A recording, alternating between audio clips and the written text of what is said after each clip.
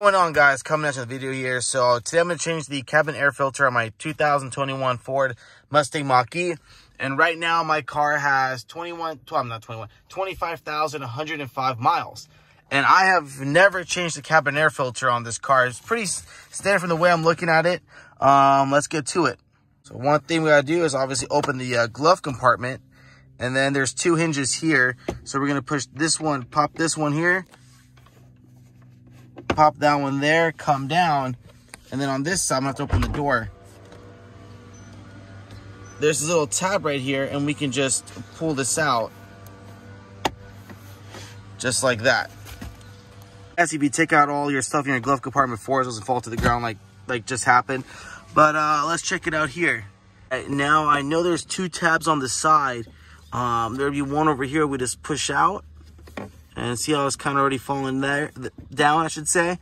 Then this other tab is hidden right over there, right behind this this screw or bolt. So we push that back, I can feel it, and we should be able to pull it down, and there we go. Again, my car has 25,000 miles. I've never changed it out, so let's see how dirty it is. Oh my gosh, that's dirty. So there we go. There's the dirty one to my left. To my right is a clean one. Again, this is my first time changing after 25,000 miles. That's my bad on my part. But you know what? These air filters are hard to come by. Luckily, Ford called me to say they had some in stock, so I picked up 3. You know, I wanted to change this out when my car had 15,000 miles on it. So we're going to just go ahead and reinstall it back in. To get my new part put on top of the old part, make sure it's the right size, which it is.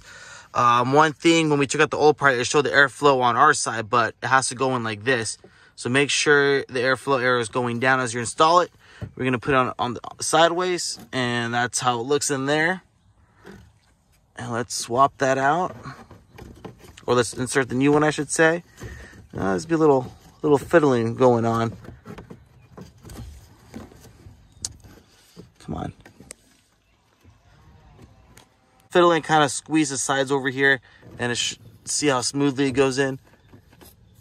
And bam. And now just kind of, there we go. Make sure these are locked back in on the sides. There we go. All nicely secure. Pull on top to make sure. And then now we just connect this back over here. And we can just pop that in.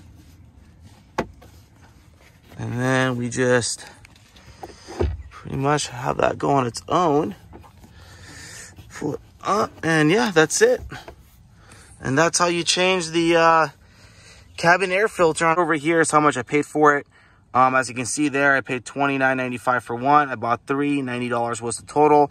I'm gonna put the part numbers right here on the left-hand side. So if you guys want to find it, that's it right there. And I'll put the part number in the description box so you guys can know. And with that being said, I'll catch you guys later.